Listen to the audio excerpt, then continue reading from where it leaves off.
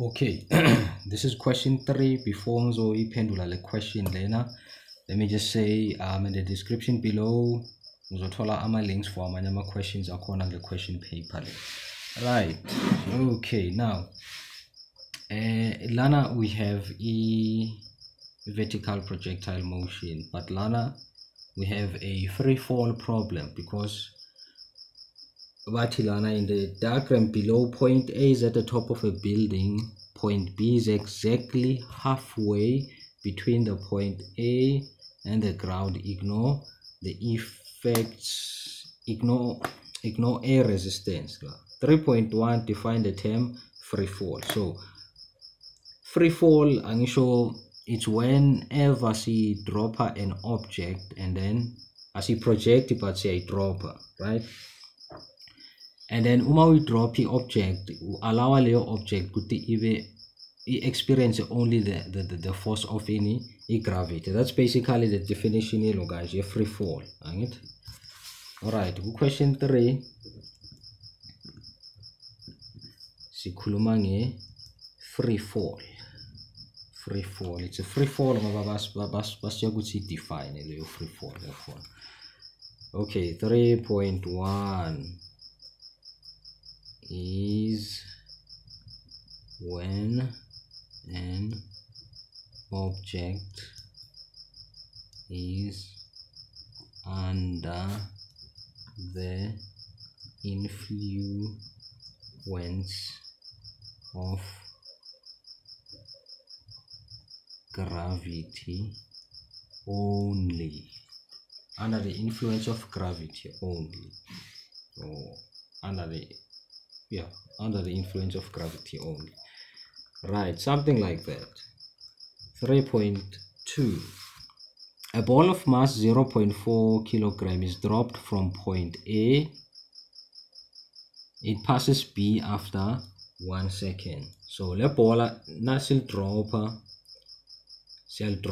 lisuka from A liza ku B lidlula ku point B after a second. And there's an important statement about khulumile la bathi point B is exactly halfway, in bold, halfway between the point A and the ground. So B, if say for instance the building is 50 meters in,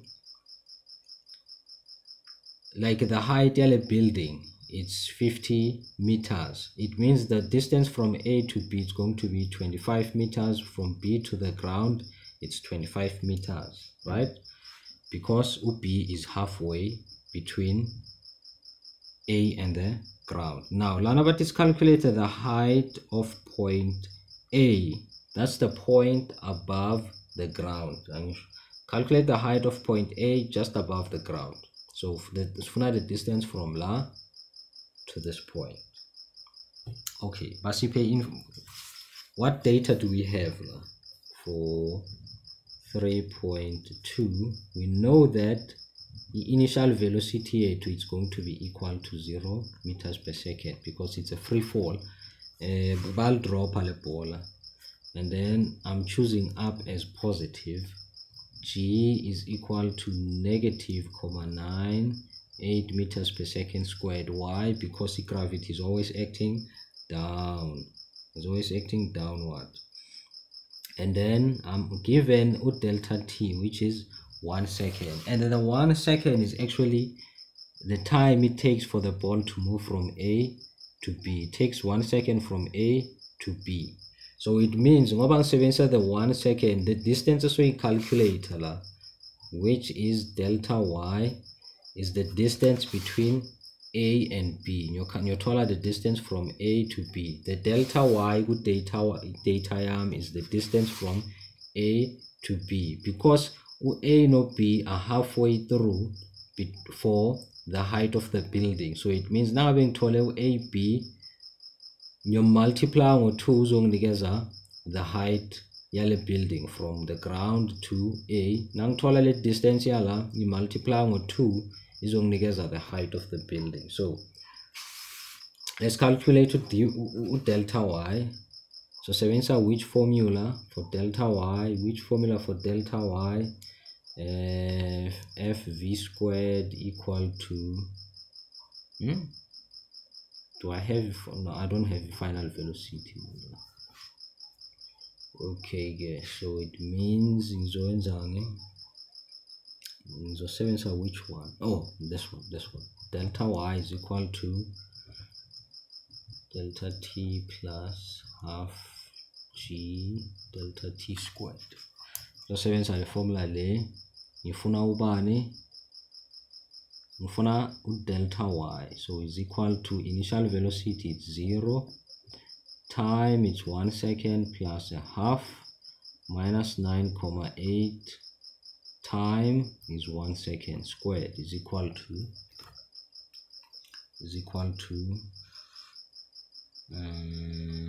lana it's 0, so it's a half times minus 9,8 times 1. Something like minus 4,9 meters. The negative is still the distance. And so since I chose up as positive and the object yami move from A to until it hits the ground, and the distance A we travel, remember delta y is a vector, so a negative number simply means we are going down. So answer here to the height is equal to 2 times delta y. Why we multiply with 2? Because b has calculated the distance from A to B, and b halfway through. 9,4,9 times 2 is equal to minus 9,8 meters. So answer it is 9,8 meters down. Siyapan. So now I answer it to be for 3.2. Now we have to question it. But when the ball strikes the ground, it is in contact with the ground for 0.2 seconds and then bounces vertically upwards, reaching a maximum height at B.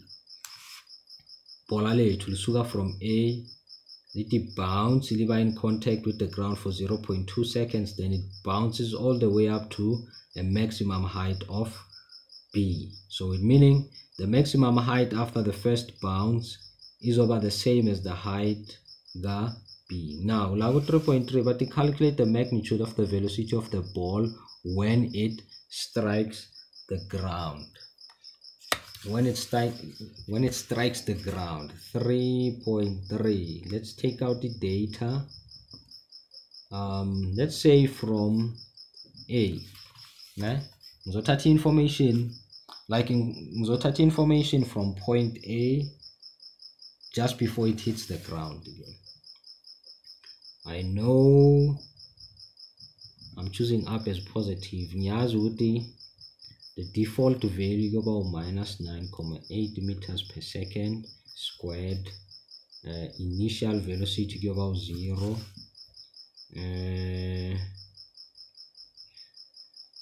Okay, 940.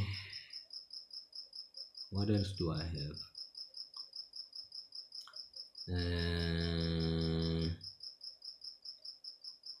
Okay, right, yeah, okay. Start to calculate a value delta y from A until the ground. Minus 9,8 meters. Remember, it's calculated the value above. Delta y, the distance from A to B, from A until, from between A and the ground, the distance is what? 9,8. Ngifuna velocity of the ball when it strikes the ground. So ngifuna final velocity. So yipi formula ngayisebenzisa, check i-formula sheet yakho uthola ukuthi it's v squared v initial plus 2 acceleration times delta y final velocity, it's the value now. Initial velocity 0, 2 times minus 9,8, and then y is also 9,8, right? 9,8. Is young confused, 9,8. This the height, and then 9,8 the gravitational acceleration. Interesting. Not interesting. Yeah, boring. Yes. Answer. It's 19208. It's positive because lana negative and a negative is by a positive. Final velocity, square both sides. Final velocity, it's plus minus la. Remember mathematics. Now square, you need to put a plus or minus sign. So our answer is 13,86 in 2 decimal places meters per second, and it's a negative value. Why? Ngoba final velocity is pointing downward, so VF is equal to 13,86 meters per second down.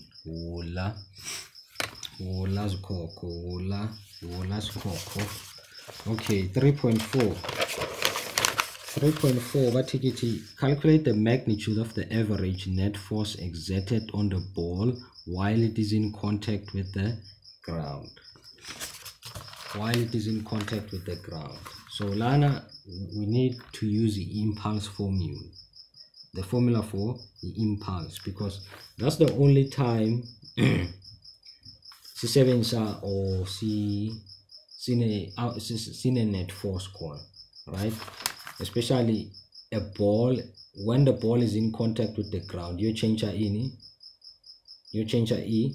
momentum. So therefore a change in momentum is simply net force times the contact time.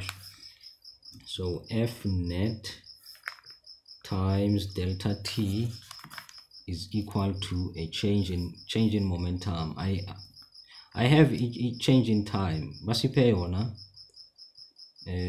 is the contact time 0,2.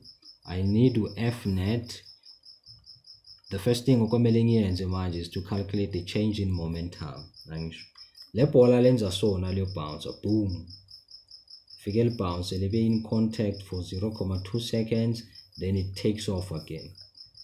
Meaning velocity, the change in momentum, you calculate using the velocity when it hits the ground. This will be considered the initial velocity. In this case, you choose up as positive. So it means the one going down, the initial velocity A2 goes over the velocity just before it hits the ground. The final velocity is going to be after it bounce. So it means for each change in momentum, I need the final velocity now after the ball has bounced. The initial velocity now I've got to go calculate negative 13,86 meters per second. For the final velocity here now. So for the final velocity, I need to consider this bounce la. Nyazi ukuthi na ifika ku maximum height kuyoba ubani, the velocity kuyoba 0, and then the height lana is what? Delta y is equal to 4,9. Remember this distance here, find this distance. In the first question 3.2, not the first one, so 4.9. so now line it means you're about 4.9. The ball after bouncing you reach a maximum height at B, so it means with delta y you about 4,9 meters. So ngikhuluma so sengikhipha data leso sikhathi, ne?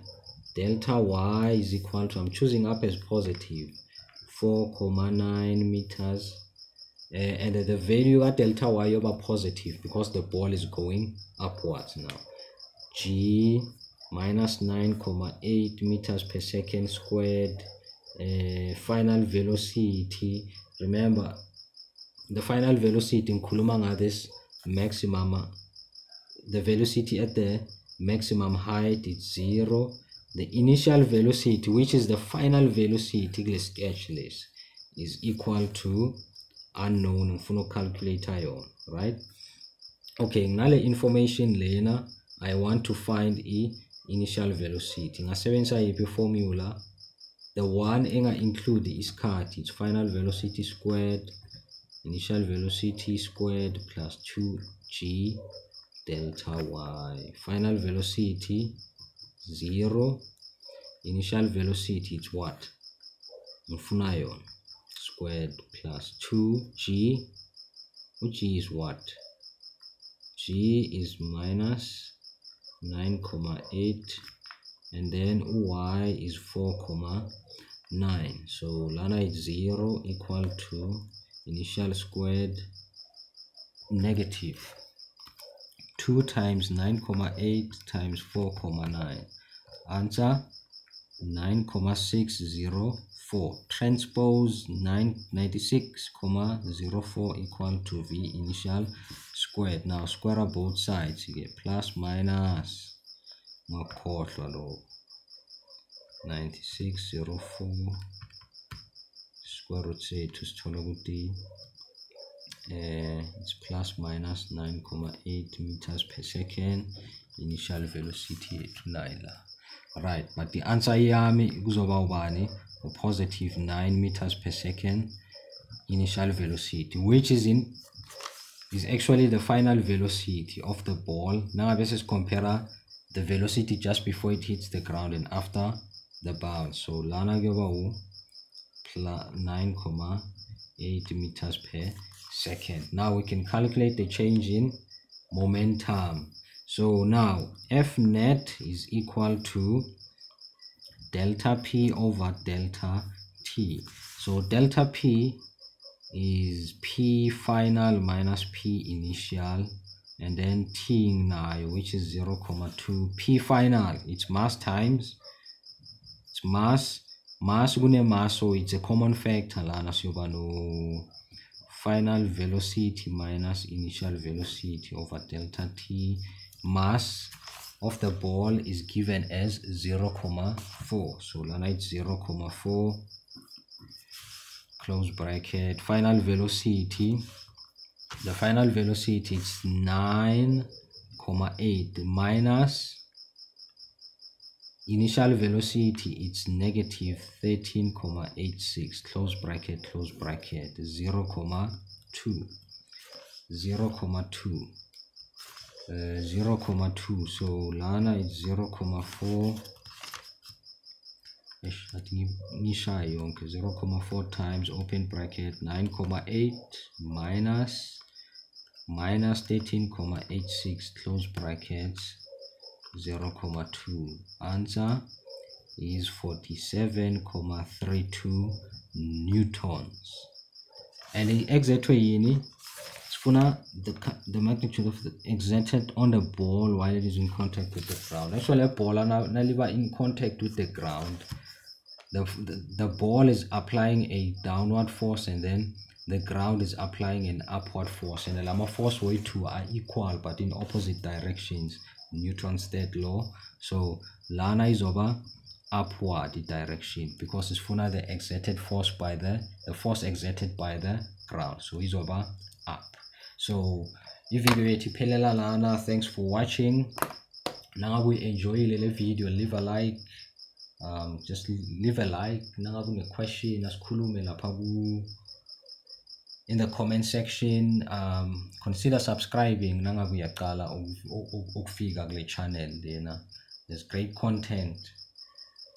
There's great content. So yeah, thanks for watching. And in the description below, amanyama link for ama questions akona kule question paper. So thanks for tuning in. Asibonane kule video landelayo. Thanks.